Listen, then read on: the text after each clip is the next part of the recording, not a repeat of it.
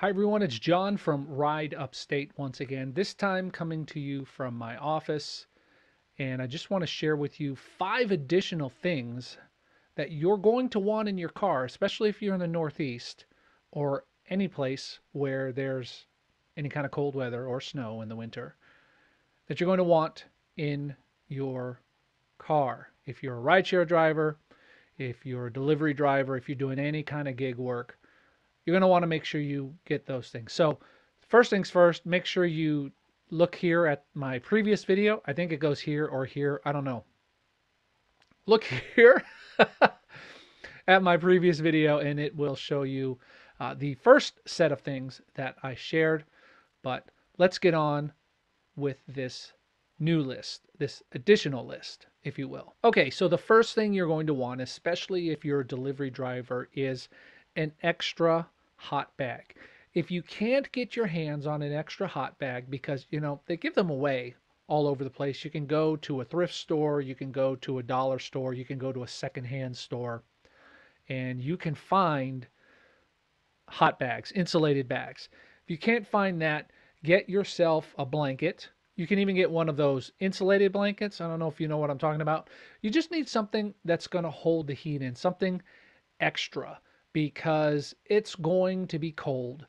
And hopefully your car is warmed up by the time you are out running deliveries. You're going to need a way to keep those food items warm. And just here's another tip too.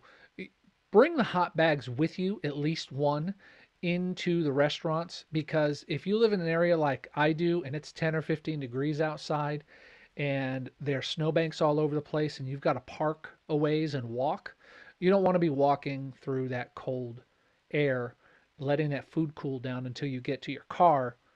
Bring the hot bag with you. Okay, the second thing you're going to want, and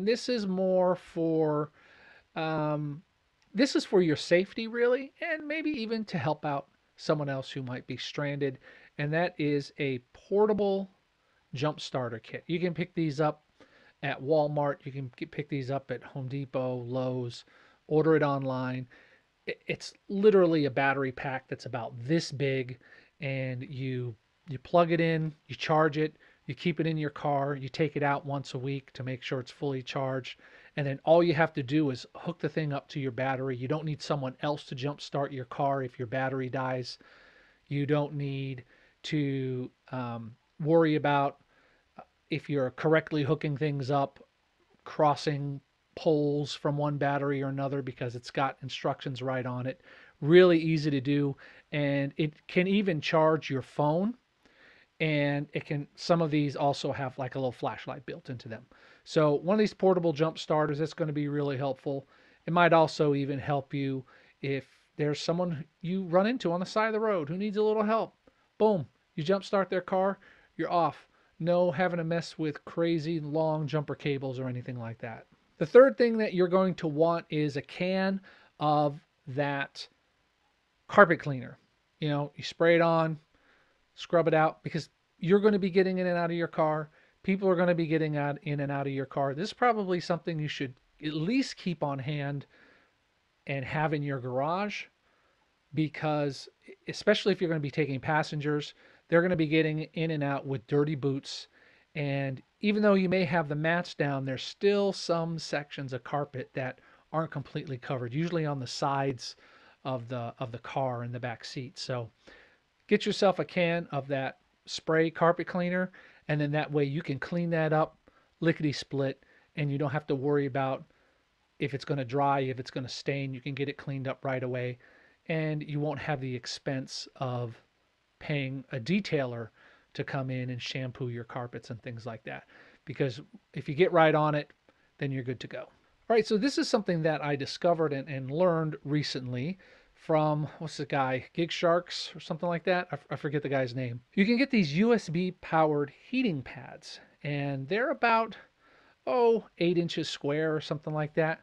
And what you do is you put them in the bottom of your hot bag and you plug them into a USB port, usually in your car, or if you have an adapter, plug it into a USB adapter, and it will keep that food extra warm. This is really going to be important in very, very cold climates like one that I'm in, because it'll just give you that extra opportunity of getting food delivered to people when it's still hot and making sure you get the highest tips. You can get these for like 15 bucks.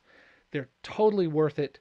It's an investment in what you're doing, and you can probably make that money back in one night of deliveries very, very easily. If you have heated seats, turn on the seat heater in your passenger seat so that you can keep that seat warm, and so that any bags, and if you run out of space in your hot bag or your hot bags, you can put the food on top of a heated seat. It's not sitting on something cold. It's got heat actively going into it.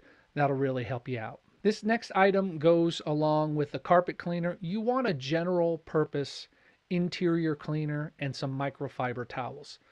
Again, people are going to be getting in and out. You're going to be getting in and out. Having a spray bottle handy and that towel so you can just touch up the interior if you notice that it's gotten dirty is just a great way to make sure that you are keeping your car clean.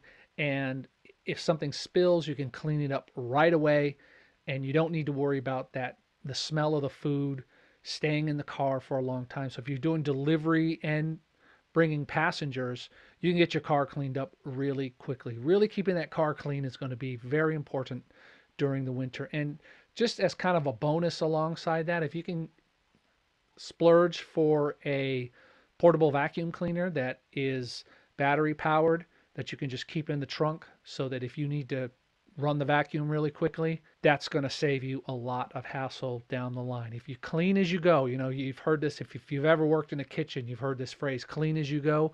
It's the same thing with your vehicle. If you clean as you go, if the second you notice that something is dirty, pull off to the side of the road, clean it up.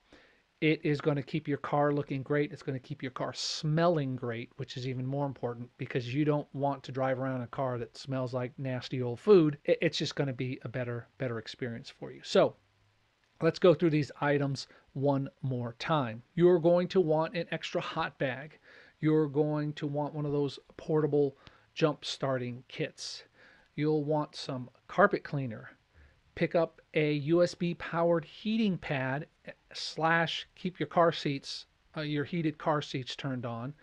You are going to want that interior cleaner, general purpose interior cleaner, along with microfiber towels. And if you feel like you can splurge for it, a battery powered vacuum cleaner. Hey, I hope this list helps you out. Just some things you want to think about having in your vehicle as winter approaches, so that you're ready when the weather goes bad on you and goes south on you. My name is John from Upstate, and remember, just because you live in a small market doesn't mean you have to settle for small profits.